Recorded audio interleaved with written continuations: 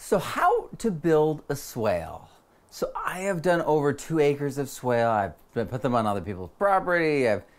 And I've always done it with a shovel and an A-frame. And an A-frame is really simple. I'll go over how to make one, how to use one in a separate video in the how-to. But you just find level, you plot it out, and then you create a line. And you would dig, and that would be your contour line. So you would use that A-frame and you'd find level, and then you would go to the next and go to the next and stake the feet out each way. And then you've got this line. And you could connect with the string or you could just eyeball it. But then you're going to dig out into the hill, and then you're going to put the dirt on the lower side of that line. So you're going to start the digging at that line back and put it on. And as you go, you're going to be digging out, and it's going to go up. And that's your berm. And this is your ditch. So your ditch actually might not be that deep off of the original ground, but it's twice as much deep as it is high on this side, because you keep going down, you keep coming up in the same proportion. So you've created this yin-yang kind of thing, and so you're going up and out, and so the water can go down and then has this surface, all these surfaces to just press into.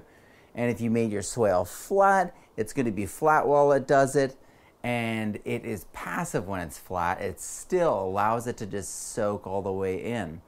If you plant really absorbent grasses and plants there in the path, like clover is really great, it will just soak right in, like a Fukuokan style kind of garden. That's what I did in many areas. And so you just dig them out, you quickly put seeds down and mulch down to cover it up.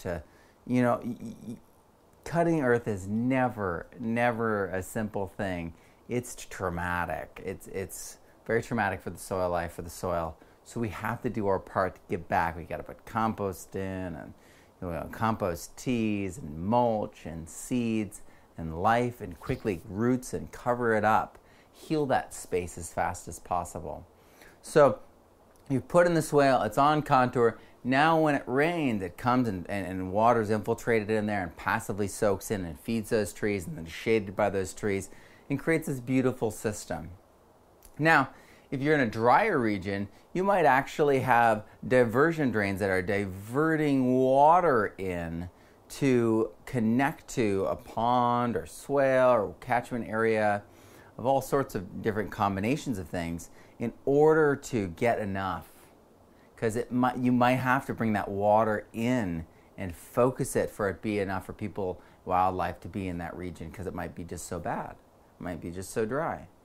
So diversion drains don't have to be always sealed. They can be semi-pervious. You could be pitting them and putting swales in them, or mulch pits in them. There's lots of different ways, but if it's sealed, it's completely impervious, and then you can't have any soakage or catchment in that area. And that may be what you want. Maybe you have salty water, and you got to get it through that area. You don't want that salt to be settling into your crop area or something like that. It really depends on your situation. What's rather neat about diversion drains and swales and all these different systems is you can actually hook up these series of, cutoffs and flags and ways to divert the water on, and then you could have pipe releases all along the way.